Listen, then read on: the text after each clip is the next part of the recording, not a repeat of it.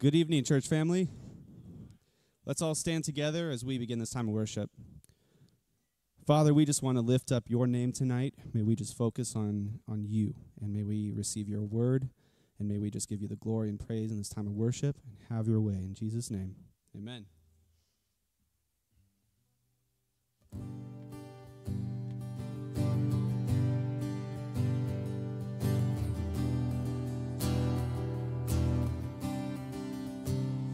Better than all this world, better than all I know, better than life itself, your love is. All that I have is yours, all that I'm living for, all that I need is in you, Lord. You alone are better than life, than anything in this world. You alone are all I want, and everything you are good. I stand in awe of all that you are. I stand in awe of you, and everything unto you, everything held by you. All of my hope is in you, Jesus. Nothing compares to you, nothing will take your place.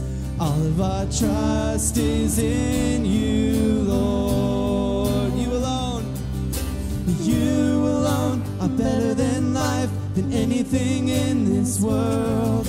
You alone are all I want, and everything you are good. I stand in awe of all that you are. I stand in awe of you. Oh.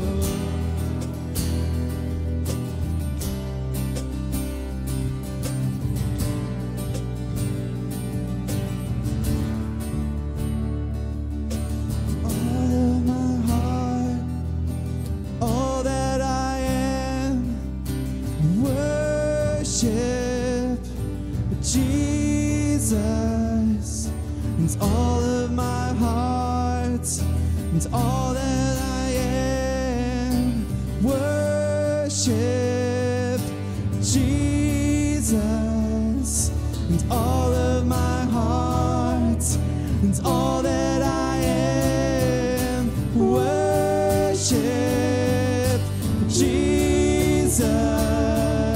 It's all of my heart, it's all that I am. Worship Jesus. It's you alone are better than life, than anything in this world. You alone are all I want, and everything you are good. And I stand in awe of all that you are. I stand in awe of you. 'Cause you alone are better than life, than anything in this world. You alone are all I want, and everything you are good. I stand in awe of all that you are. I stand in awe of you.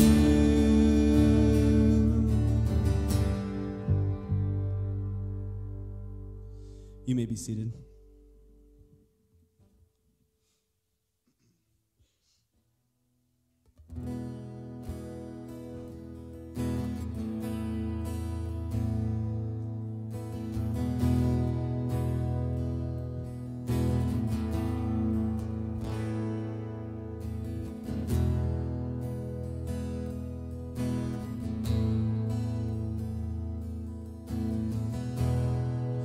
Worthy of every song we could ever sing,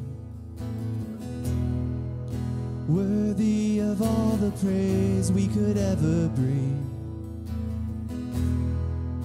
worthy of every breath we could ever breathe. We live for you, Jesus. Jesus, a name above every other name. Jesus, the only one who could ever save. You're worthy of every breath we could ever breathe. We live for you. We live for you. Holy, there is no one like you. There is none beside you. Open up my eyes in wonder and show me who you are and fill me with your heart and lead me in your love to those around me.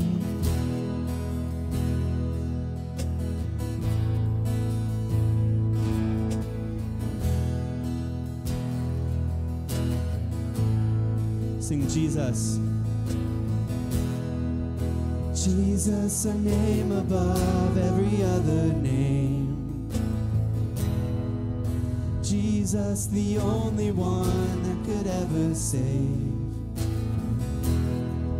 You're worthy of every breath we could ever breathe. We live for you. Oh, we live for you. And holy, there is no one like you. There is none beside you. Open up my eyes in wonder. Show me who you are and lead me with your heart and lead me in your love to those around me.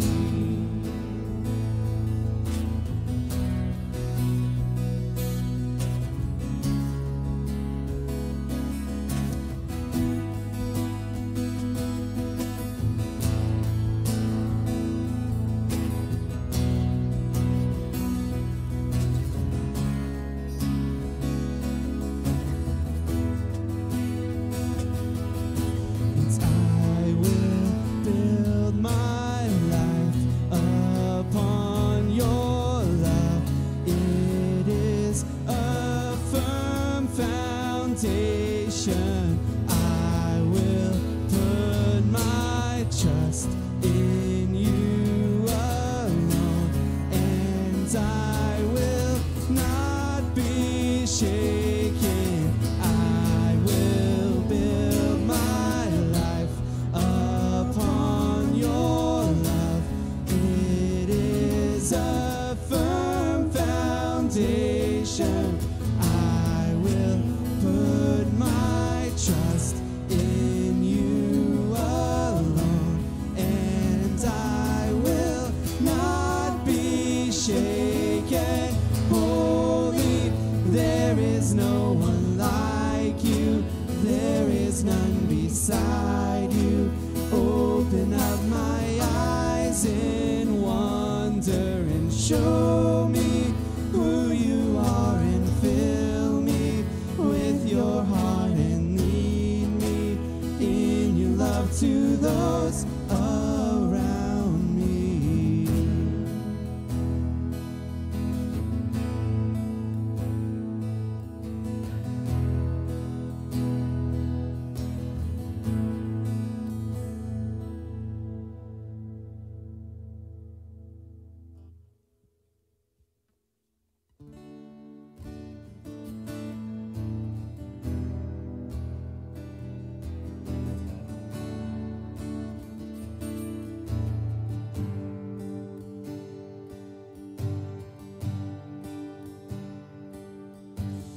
Light of the world, you stepped out into darkness.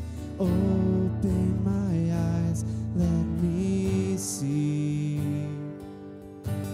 beauty that made this heart adore you. Hope of a life spent with you. So here I am to worship. Here I am to bow down. Here I am to say that you're my God. You're altogether lovely, altogether worthy, altogether wonderful to me.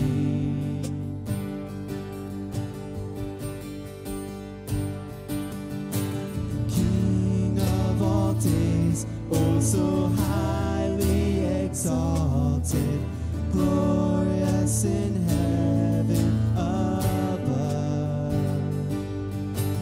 Humbly you came to the earth you created, all for love's sake became poor. So here I am to worship, here I am to bow down, here I am to say that you're my God. You're altogether lovely, altogether worthy, altogether wonderful to me. Let's all stand together. Never know how much it cost to see my sin upon that cross. I'll never know how much it cost to see my sin upon that cross. And I'll never know how much it cost to see my sin upon that cross. I'll never know how much it cost to see my sin upon that cross. So here I am to worship, here I am to bow down, here I am to say that you're my God. You're altogether lovely, altogether worthy, altogether wonderful to me. So here I am to worship, here I am to bow down, here I am to say that you're my God. You're altogether lovely, altogether worthy, altogether wonderful to me.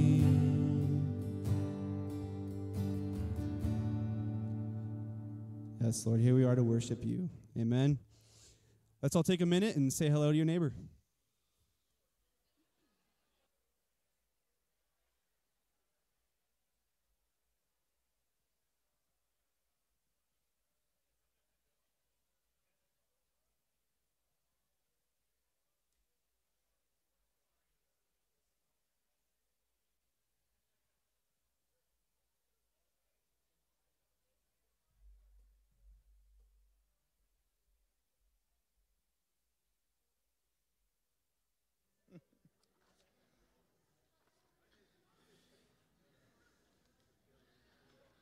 Well, good evening, everyone.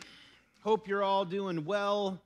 Hope you're nice and well fed. Those of you who are here for the summer dinners, that's a wonderful thing. So happy for the whole worship team tonight. All of them are great and wonderful.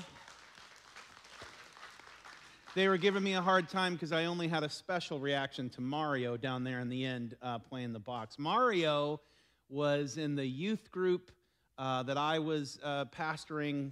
How long ago was that? I don't know. It was a long time ago. And look, here he is today, a strapping young man.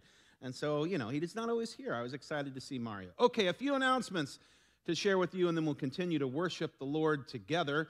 We've got the dates for the Israel trip for 2024, May 7th through May 18th. I believe we're still waiting on just a few little details to have all the information that you need to know about that trip, but we want to make those dates available to you, something to be thinking about, praying about, joining with us on our next trip to Israel.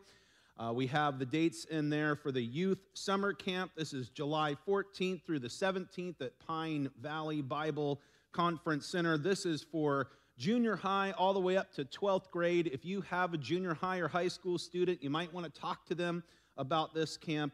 It just seems like they always have a really fun, really special time.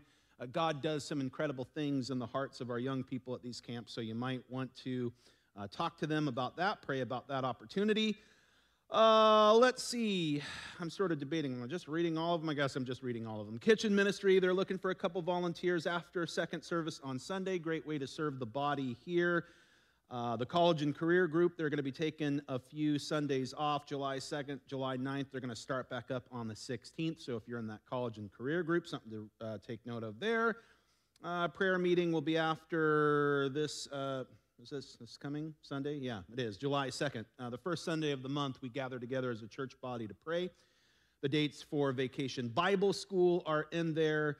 That's July 24th through the 28th. Kids 4 years old all the way up to 6th grade. Probably one of the biggest things that we do all year long. We've got hundreds of kids. We get hundreds of volunteers as well. So all of the registration forms that you need are out there in the lobby. But with that, why don't we go ahead and we'll continue to worship the Lord, but let's just come before him in prayer. Heavenly Father, we thank you so much for this opportunity that we have to gather here together as your people and meet with you and worship you. Lord, we do just pray that you'd have your hand upon this time. Lord, we pray that this time of worship, as we sing the song to you, Lord, that it would bless your heart, that it would just bring glory and honor to your name. We pray that you would draw us into your presence, and that as your word goes out, that it would go out with power and authority, that it would accomplish all that you desire it to, that we would have ears to hear and hearts that are ready to receive all that you have for us. We love you, we praise you, and we ask all of these things in Jesus' name. Amen.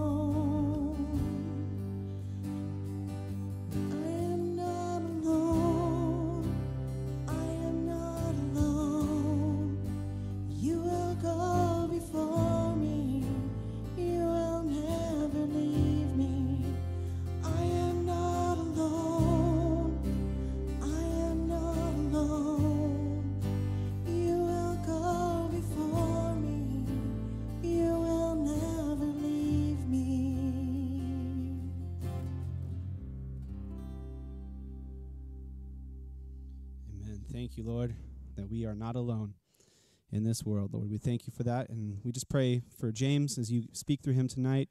Just open our ears, soften our hearts to hear your word. In Jesus' name, amen.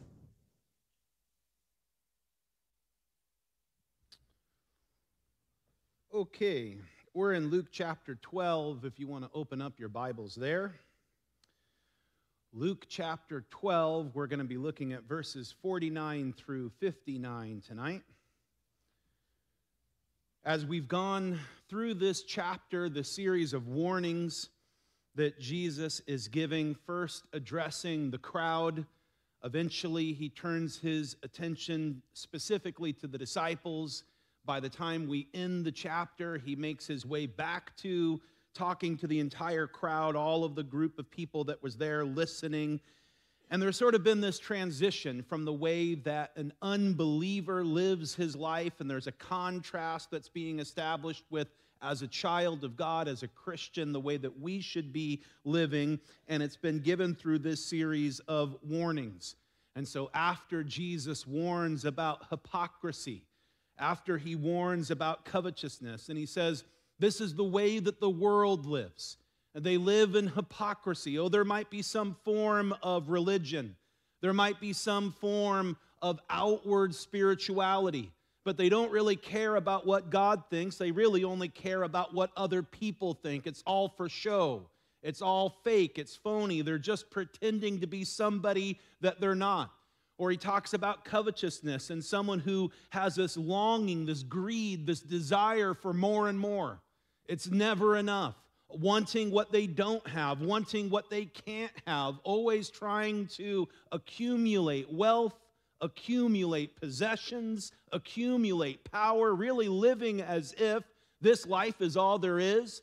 There is no God. There's no God that's going to help them. There's no God that's going to provide for them. There's no God that they're going to be held accountable to. And so they're living their lives scurrying along, trying to accumulate as many things as possible, pretending to be somebody that they're not. Jesus says this is the way that the world lives. And although that might be the earmark of an unbeliever, at the same time, he's warning us as disciples, he's warning us as Christians, be careful. Don't let that kind of mentality creep into your life, because it might be ultimately true of the religious leaders who practice hypocrisy. It might be ultimately true of someone who is consumed by greed and covetousness, who is walking away from the Lord. But be careful, because these things can creep into your life if you're not on guard, if you're not walking closely with the Lord.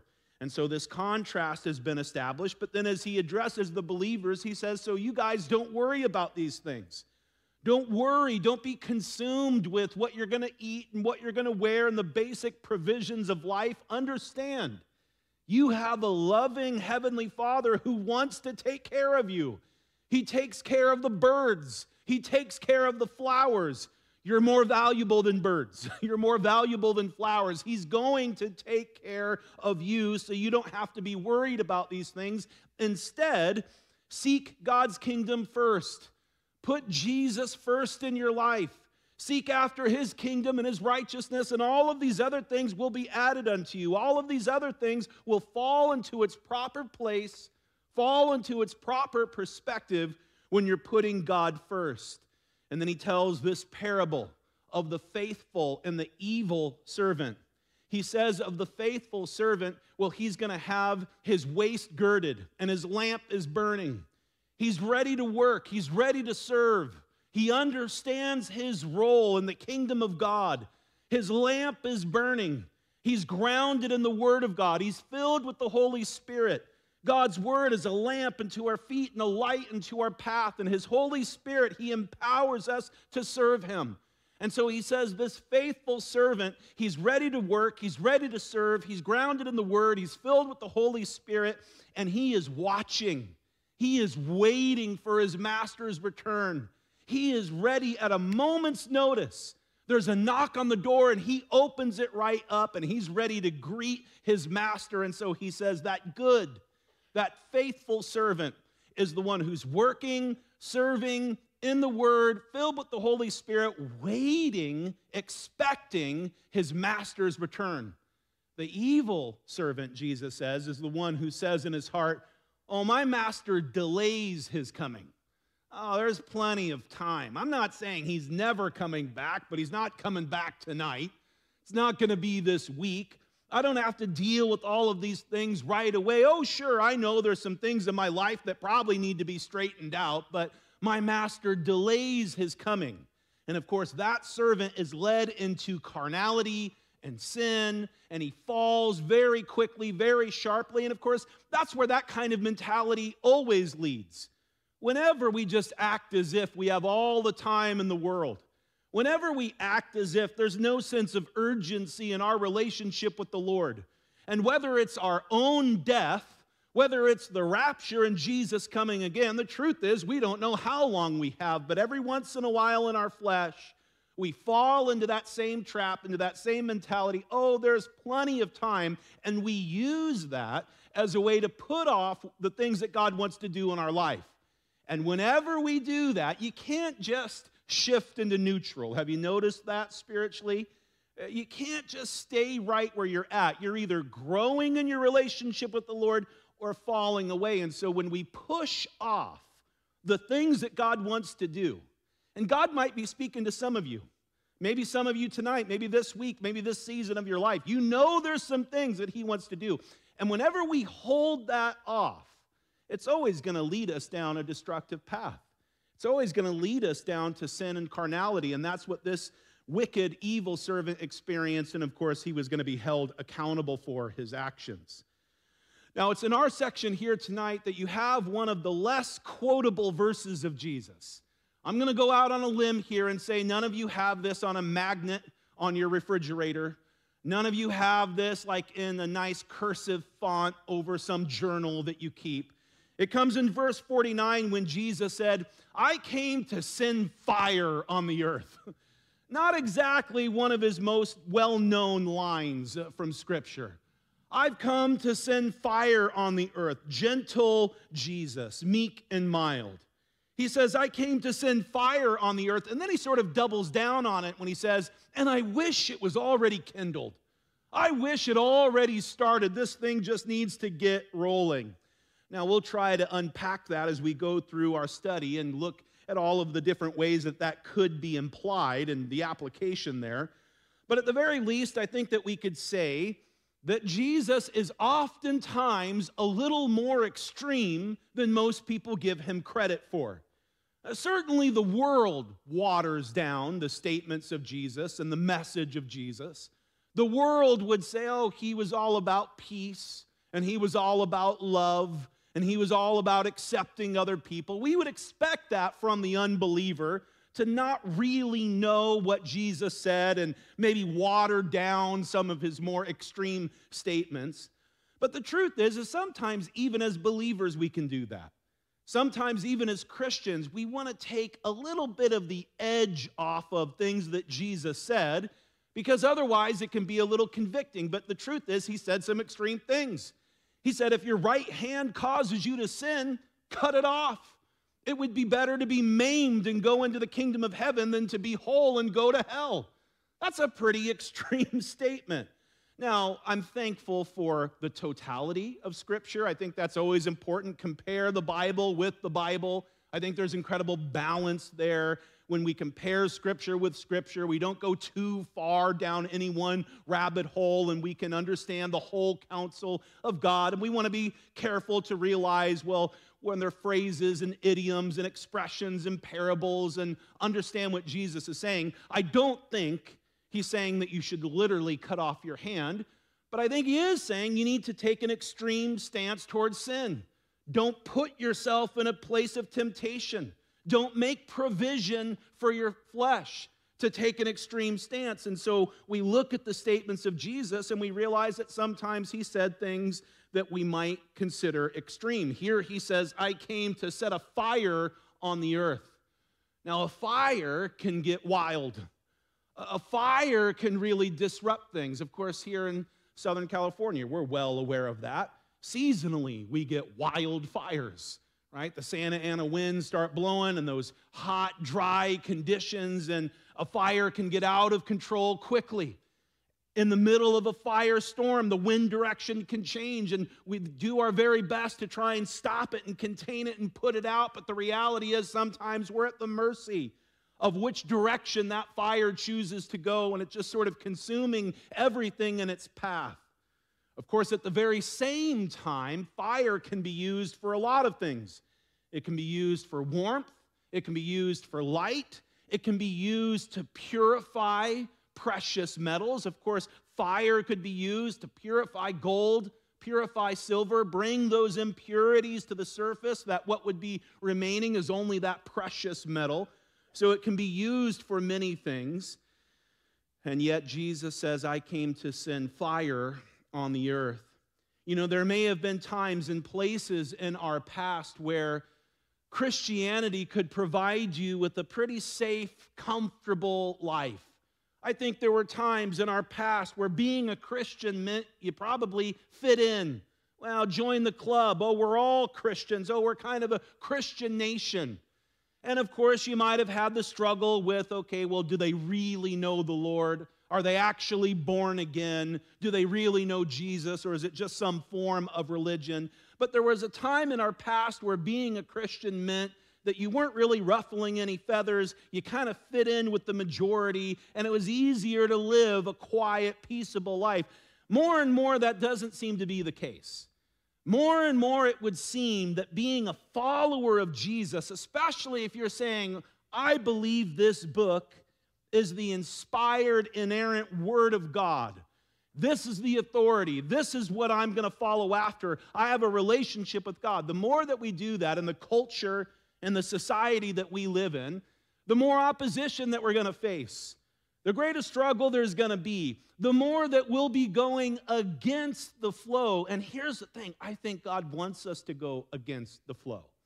I think God wants there to be clear lines that are drawn. I think He still wants to set a fire, that there would be this clear distinction. In a world that seems dead set on mixing together right and wrong and good and evil, and up is down and down is up, and while there's a church that's perhaps tempted to sort of placate to that and water down Scripture and try and fit in with what's being accepted in our time, I think God is calling us to live for Him and to stand on the authority of His Word. Now, with that being said, I don't think that's an excuse to be unloving, to be rude, to be obnoxious, to look to start fights with people. Let's face it, there's some part of our flesh that we might get a little too excited about that idea. Like, yeah, we're at war with people. You know, let's put them in their place. Let's tell them all the ways that they're wrong. And that's not what God is calling us to do. Human beings are not the enemy.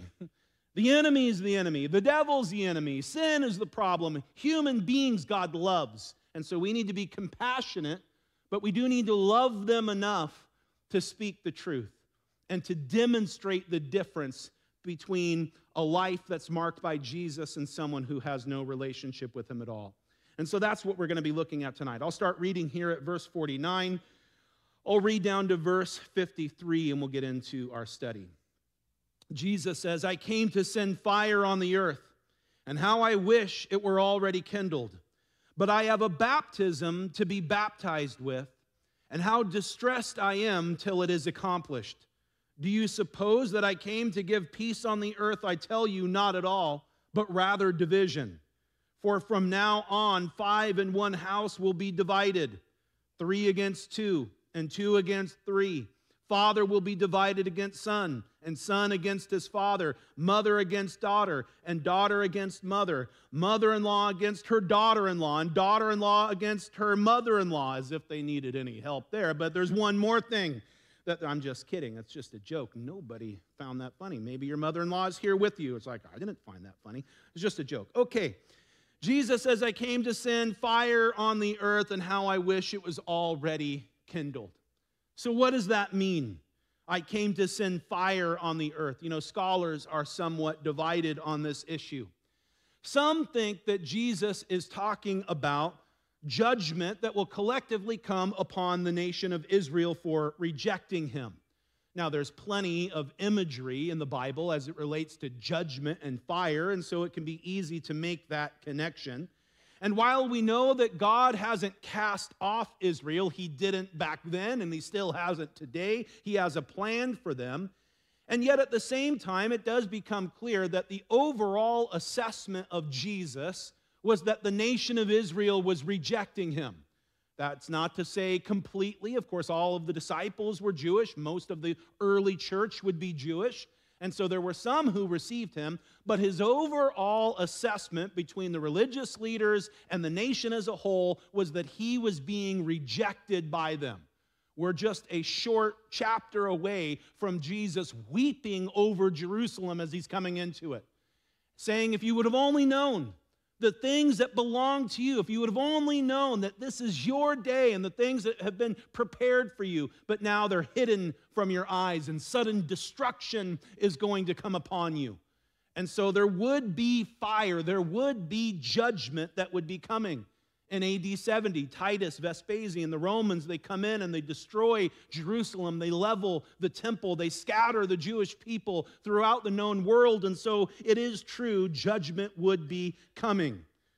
Some think, of course, though, that the judgment is broader than that, not just talking about Israel and their rejection of Jesus, but really anyone that would reject him. In Luke chapter 3, verses 16 and 17, John the Baptist said this, I indeed baptize you with water, but one mightier than I is coming, whose sandal strap I'm not worthy to loose. He will baptize you with the Holy Spirit and fire. Now, sometimes when we think of that statement, he's going to baptize you, Jesus is going to baptize you with the Holy Spirit and fire, we might think of that in terms of, oh, Lord, set a fire in my heart. I want to be on fire for you. Fill me with your Holy Spirit. And we think about the purity. We think about the power that fire could bring into the believer's life. And while I do think there's something to be said, it's interesting, though, in Luke chapter 3, verse 17, he goes on to say, his winnowing fan is in his hand, and he will thoroughly clean out his threshing floor and gather the wheat into his barn, but the chaff he will burn with unquenchable fire.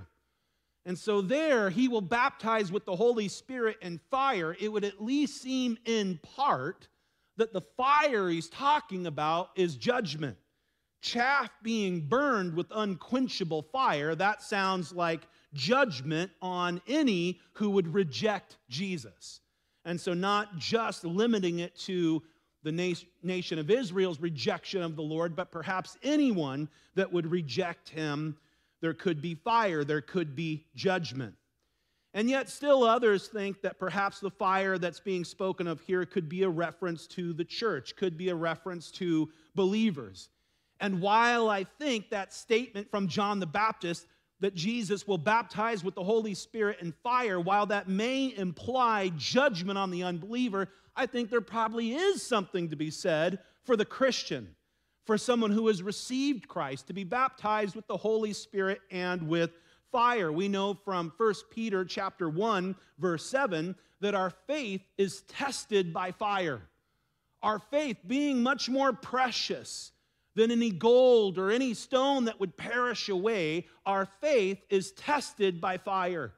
And whether that's through circumstances, whether that's through some time of trial or suffering, our faith can be tested by fire, and it's something that God allows into our life because it purifies us, because it brings us into a closer relationship with Him, because it might bring things to the surface that we didn't realize were there. Nobody likes to be tested by fire.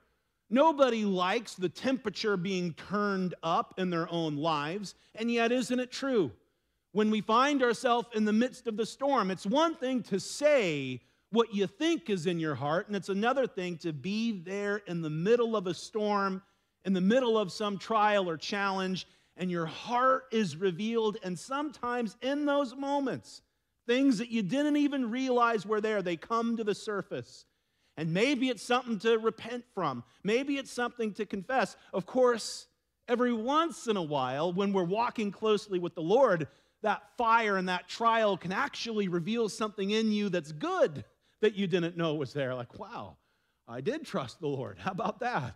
Wow, I did stand on his word, and I believed in his promises, and he's got me through this difficult time. But there's always an opportunity to grow. There's always an opportunity to allow the Lord to be working in our life. Of course, Jesus already said, let your lamps be burning. Let the Word of God and let the Holy Spirit bring light and bring illumination to your life, to your walk, to your witness in the world. I think of the two men on the road to Emmaus after Jesus had died on the cross and he had risen from the dead, but they weren't aware. And they're walking with Jesus, and he was sharing things with them. And then afterwards, they said to each other, didn't our hearts burn within us when he spoke with us by the way, when he opened up the scriptures to us? Didn't our hearts burn within us? He lit this fire in our hearts just as he was speaking, just as he was opening up the scriptures. And I think that's something that God does. He puts a fire in us, and it brings purity to our life. It brings purity to our faith. It brings power to our walk and illumination that we would be able to see. And he gives us this passion to grow in a relationship with him. And so which is it? Are we talking about judgment that would be coming upon the nation of Israel? Are we talking about judgment that would be coming upon anybody that would reject Jesus? Are we talking about purity or power to the life of the unbeliever? What does Jesus mean when he says, I'm going to send fire to the earth? I tend to think that he had all of those things in view. I think he probably had all of those things in mind as he's sharing all of this. Really, it's a matter of where you're at in your relationship with God. Jesus says, I'm going to send fire. Depending on where you stand with God, that could be a really good thing, or that could be a really bad thing. If I'm not right with God, the Bible says I'm at war with him. I'm rebelling against him. I'm fighting against him. I'm dead in my trespasses and sins. And so this God that I'm at war with because I'm a sinner and rebelling against him, he says I'm going to send fire. Well, that sounds bad. That sounds like I might experience wrath. I might experience judgment. But if I know him, and I love him, and I have a relationship with him, and I'm growing, and I'm walking, he says, I'm going to send fire. Then it's like, oh, praise the Lord. Because you know what? The world that we're living in is not doing well. I'm not sure if you noticed. I'm not sure how close your finger is to the pulse of how well the world is doing. I'm not sure how depressed you get if you watch the news for any length of time and you see some of the decisions that are being made right here locally, or in our state, or in our country, or in our world, and some of the horrible atrocities taking place. Not doing so well. And so if I'm walking with Jesus, it's like, oh yeah, send a fire. I think as Jesus was looking at the world that he was in, this world that was marked by sin, that was fallen, all of this pain, all of this destruction, all of this bloodshed, all of this violence, all of this immorality, all of the issues that they were facing in their day.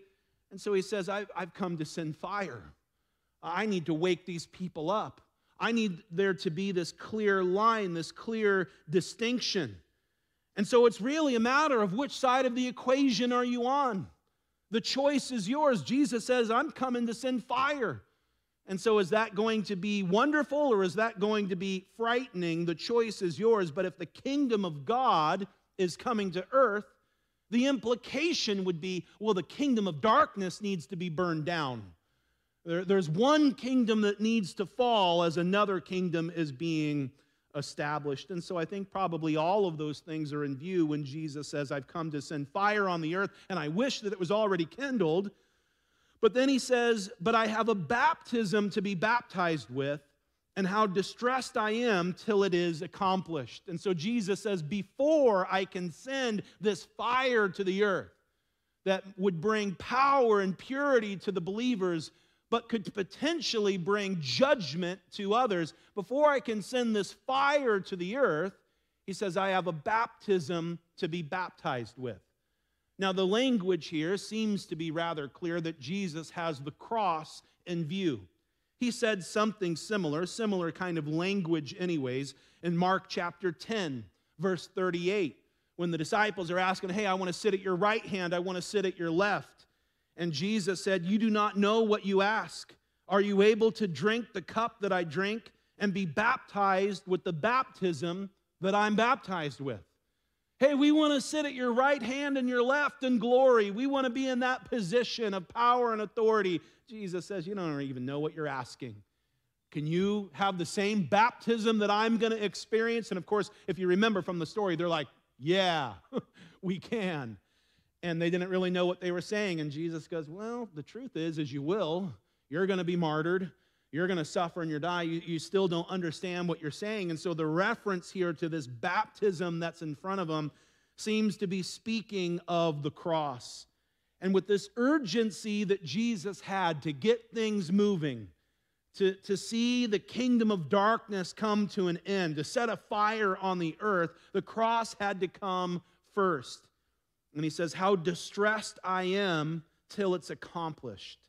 He says, how distressed I am. That word distressed, it means pressed or held by.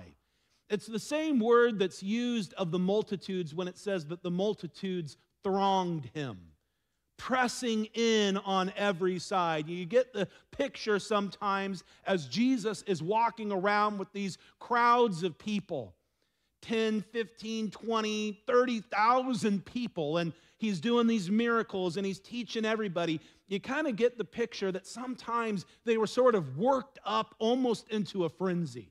Everybody pressing in. Everybody trying to touch Jesus and get near Jesus. And it would say the multitudes thronged him.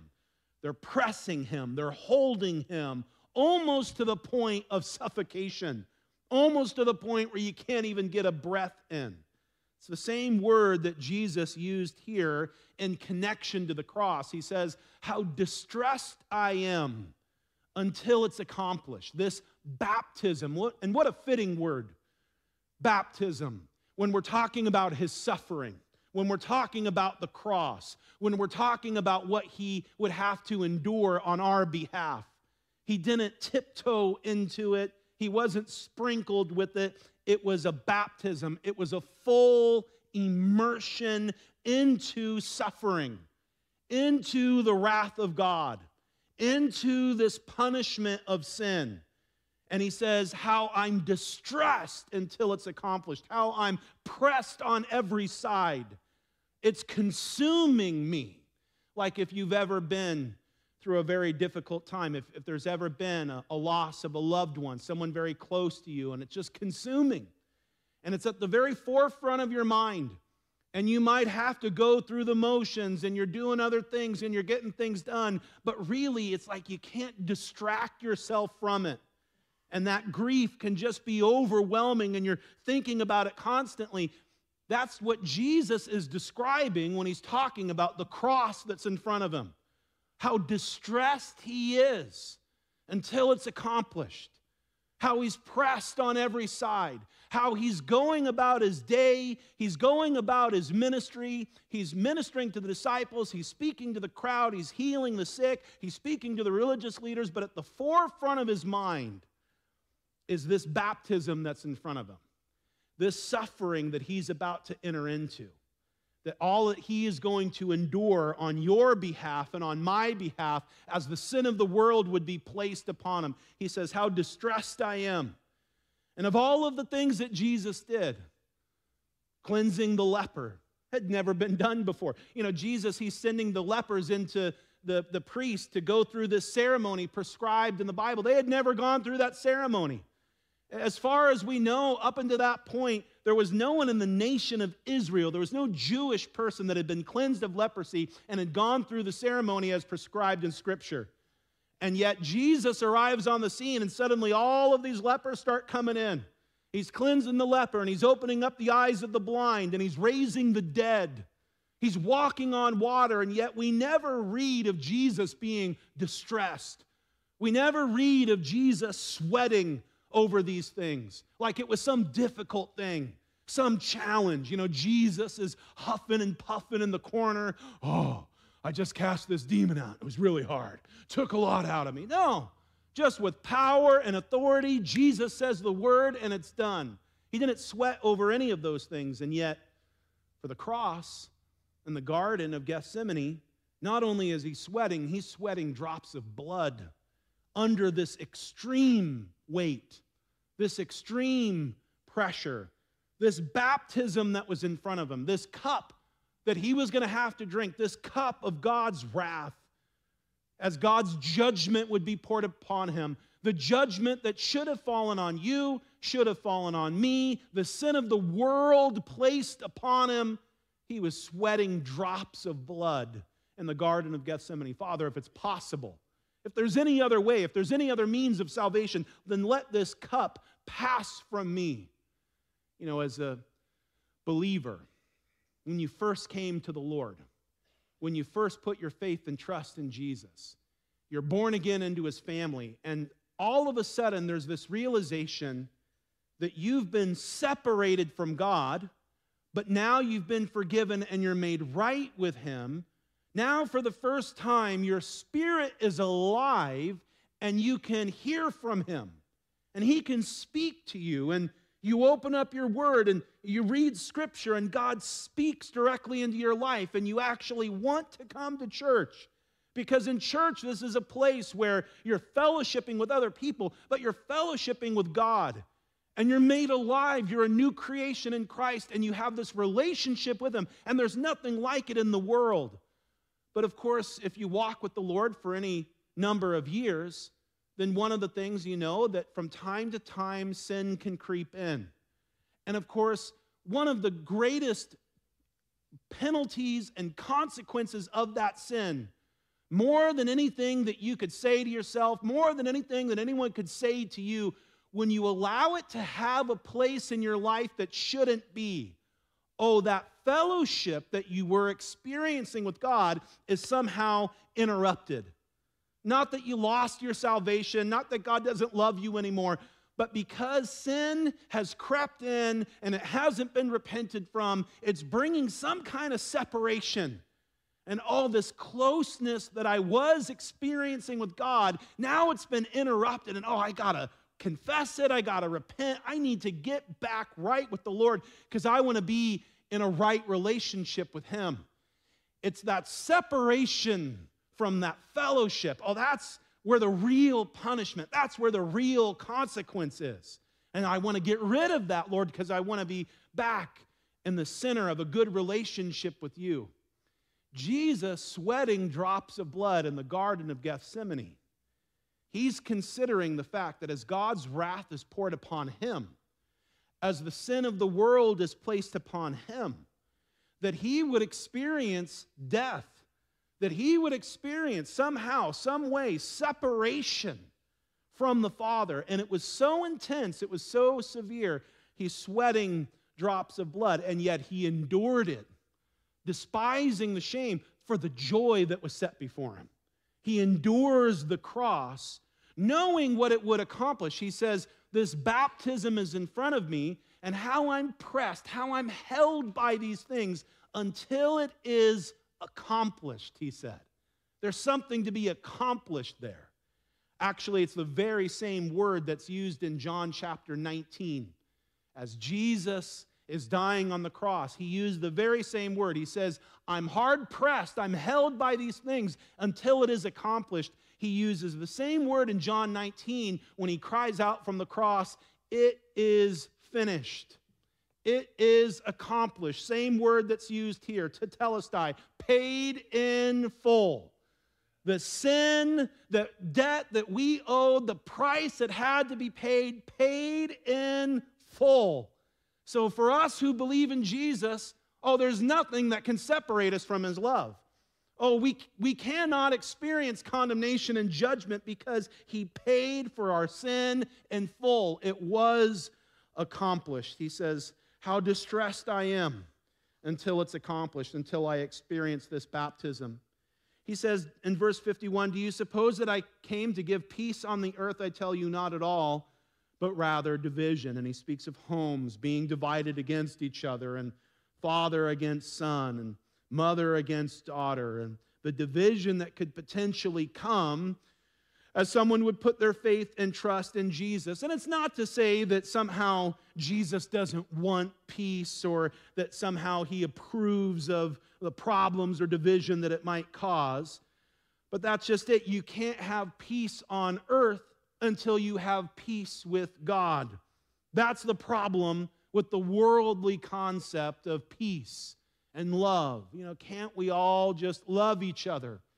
Can't we all just coexist? No, we can't. That's the problem. That's the issue. Can you imagine telling a Jewish person in Nazi Germany, hey, can't you just live in peace here? No, not while Hitler's around, and not while there's death camps. No, that's going to have to be addressed before we could ever experience peace.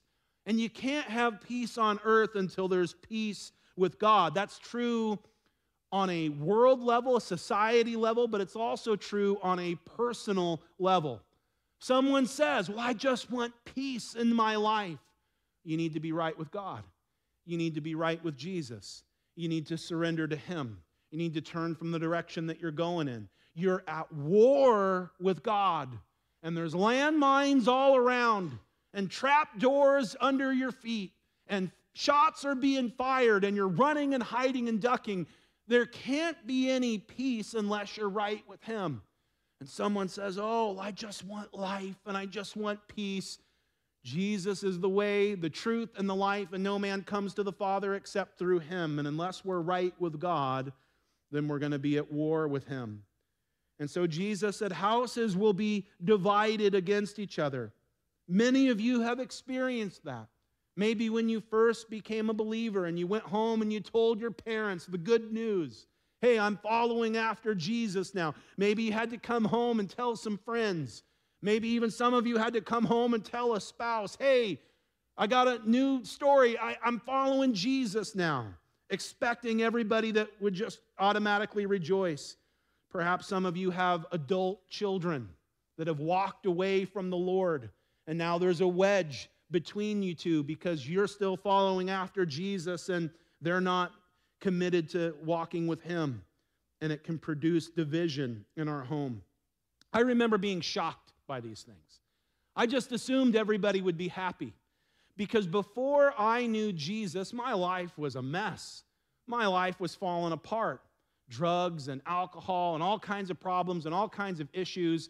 There were times where I was just overcome with depression and suicidal thoughts.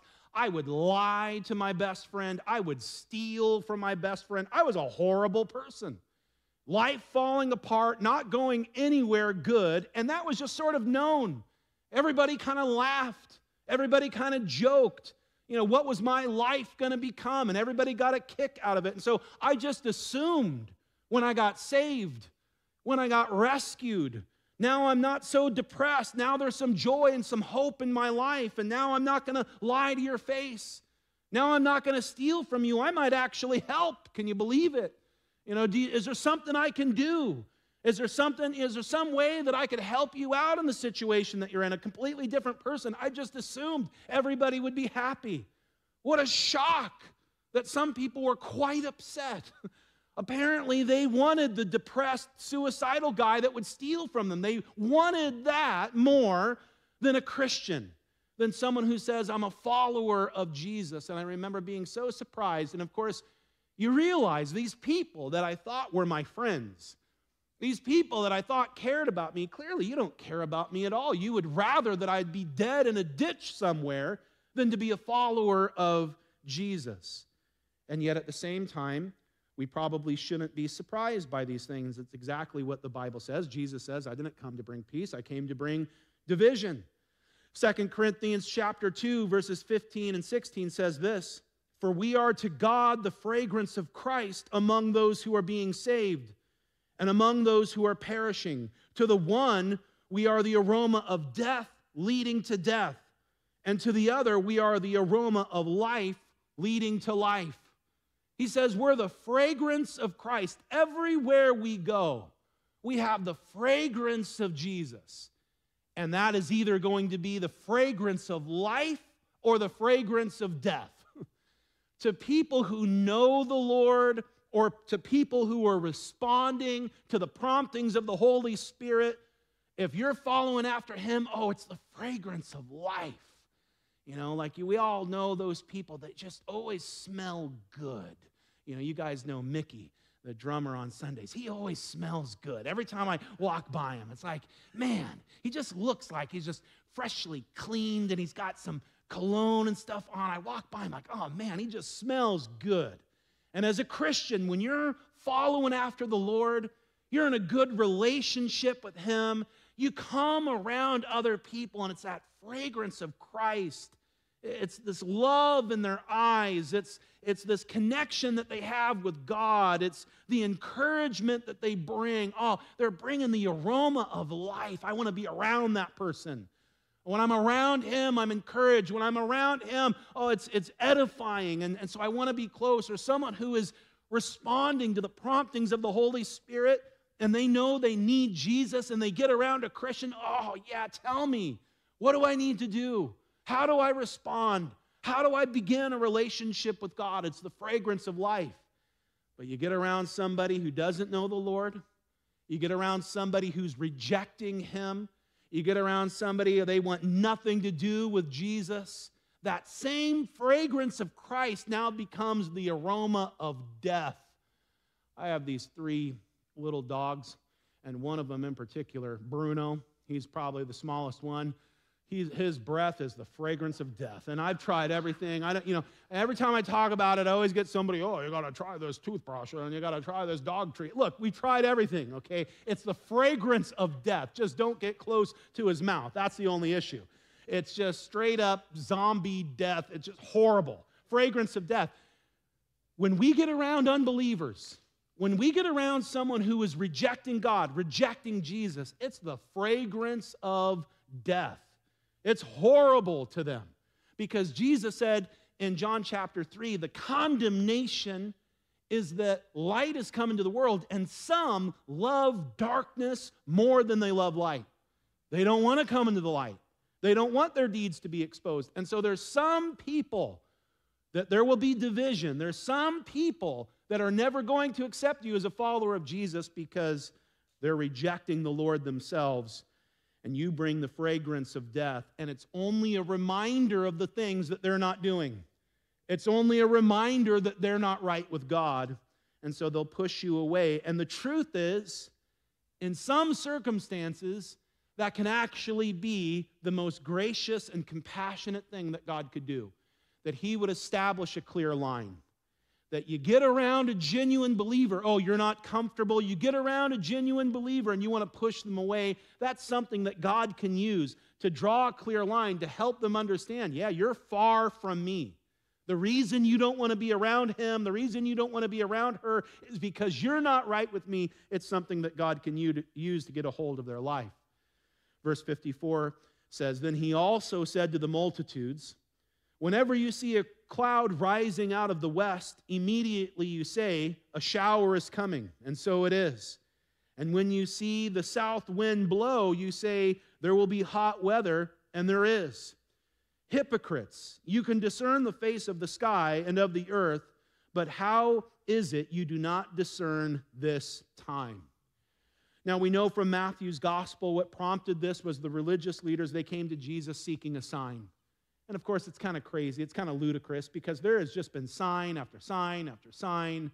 John the Baptist was his forerunner, preaching and teaching, and thousands are coming out to hear John and to be baptized.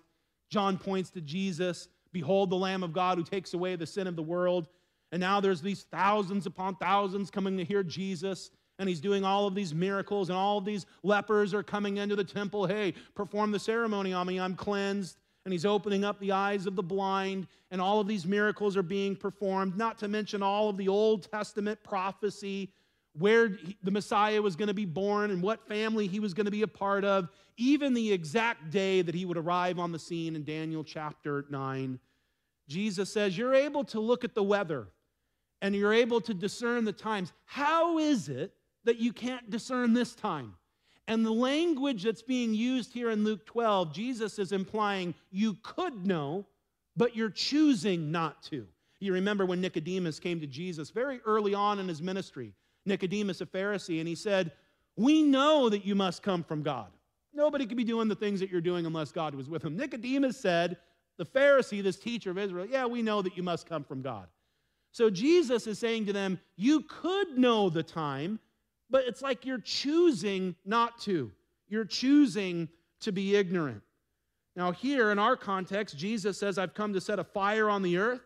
I've come to set a fire in the heart of believers, and that may cause some division, but it's necessary because time is short and judgment is coming, and you need to discern the times. And just as Jesus would look at that generation, and he would say, you're choosing not to discern the times. How is it that you don't realize this time that I'm here on earth is significant and maybe you should be paying attention?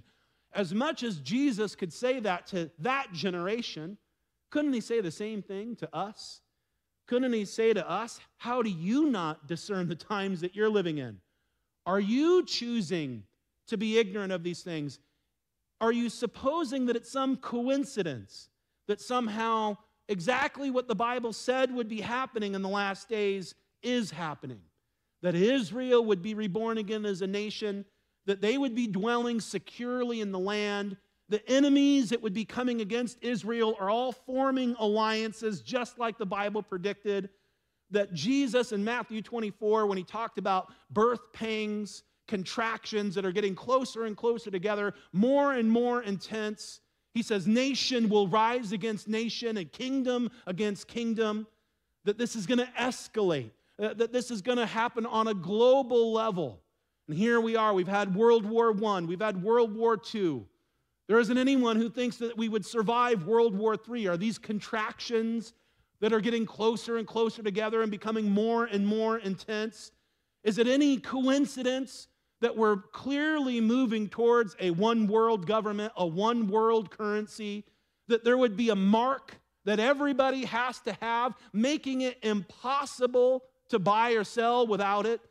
You know, sometimes it's been speculated, oh, maybe that could be just some literal mark on somebody's skin.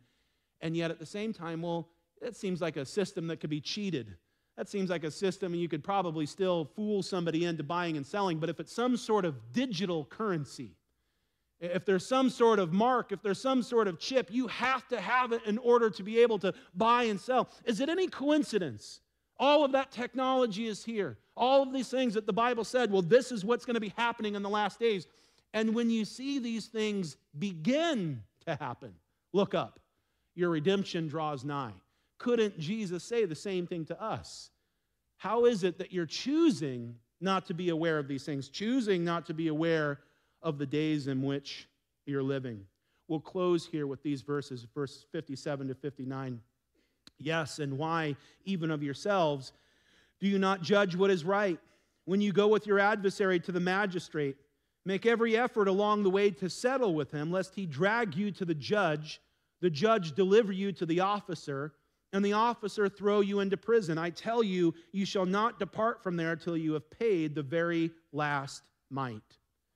So obviously a lot of legal language being used here, going to the judge, going to the magistrate. There's some issue, and the implication seems to be at a time where you know that you're guilty, at a time where you know that you've wronged someone, and he says, okay, I'm going to take you before the judge. Jesus said, you're smart enough in that situation to plead your case with the guy, to try and work out some deal. Hey, let's settle this thing out of court. There was a time a while back, I was turning right onto a busy street, and there was a car in front of me, and cars are coming down this way, and I'm looking at the car, and I'm looking them, and all of a sudden there's this big opening, and the car in front of me starts to go like it's going to turn right, and so I'm still looking this way, and it started to go, and then so I go, and then I turn, and it stopped for some unexplained reason. And so I slam on my brakes, and I just a little love tap, just a little ding on the back of this van.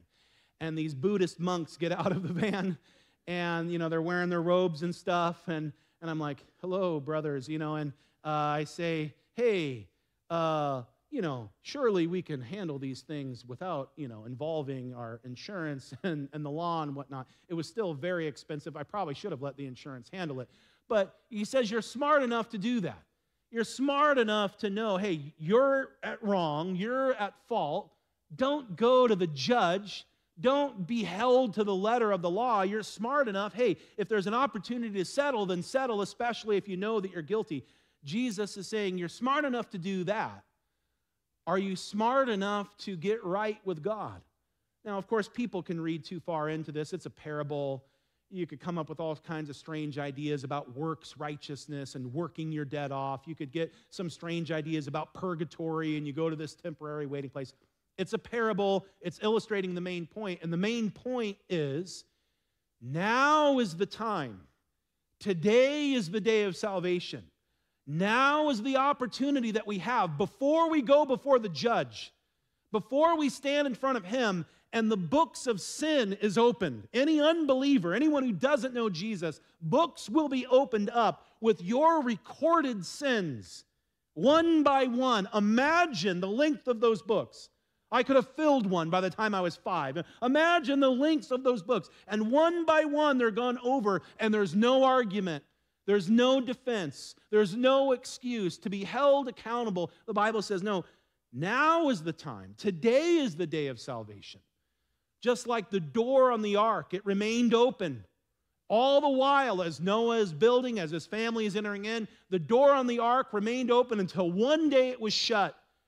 And it was shut by God. The door on the ark is open. And so now is the opportunity that we have to get right with him. And so Jesus says, I came to send fire on the earth. And that might be frightening. If we're far from him, that might be exactly what we want to hear if we're ready to see God move, if we're ready to see God work. But I think of the words that Jesus had to the Laodicean church in Revelation chapter 3. He said, this church that was neither hot nor cold. He says, I wish that you were one or the other. I wish you were hot. I wish you were on fire. I wish you had a close relationship with me. Or I wish you were cold. I wish you were distant. I wish it was clear. As the world descends into chaos and is mixing all of these things, we know that there's going to be part of the church that they sort of follow that same course, and they're a little bit hot and they're a little bit cold, and it just kind of is lukewarm and living in this gray area. Jesus said, I wish that you were one or the other. I wish you were hot or cold. He says, because you're lukewarm, I want to spit you from my mouth. And of course, it's to that Laodicean church that he ends the letter and he says, behold, I stand at the door and I knock. And if anyone hears my voice and opens the door, I'll come in and dine with him and he with me. Jesus says, no, you need to turn. You need to repent. You need to come to me. You think that you're wealthy. You think that you're rich. You have need of nothing. You don't realize that you're poor, you're miserable, you're blind, you're naked. Come to me, Jesus said. And if you hear my voice, if you hear me knocking at the door of your heart, if you open it, I'll come in. I'll light a fire in you once again, or I can burn bright, and I can bring purity, and I can bring power, and I can bring help to your life, and you can be a part of the work that I'm doing in the world. But it's a choice, it's a decision that each one of us has to make. Let's come before the Lord together. Heavenly Father, we thank you so much for this night. Lord, we thank you for your word. We thank you that it is powerful, that it is authoritative. We thank you that it's alive, that it applies to each one of us. And so, Lord, I just pray that you would meet with each one. Lord, I pray that not only would we have the ears to hear you, Lord, the heart to receive into our life what you have, but Lord, give us the power, give us the strength that we need to respond.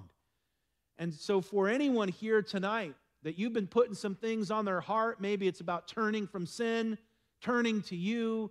Maybe it's about surrender. Maybe it's about going deeper. Maybe it's about stepping out in ministry.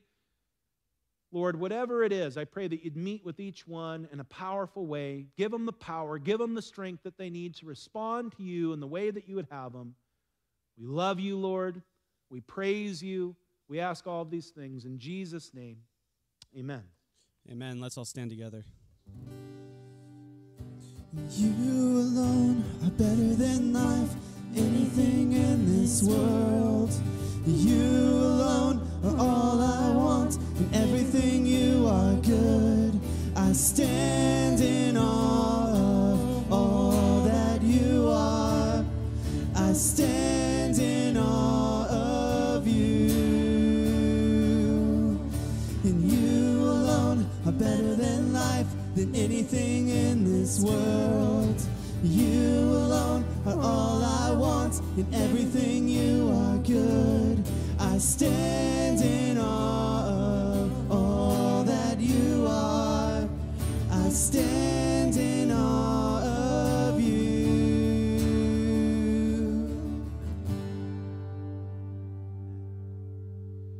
Amen. We'll be available to talk with you, pray with you right down here in front. Love to be able to do that. Otherwise, enjoy some fellowship. Go see what your kids have crafted and put together, and have a wonderful night in the Lord.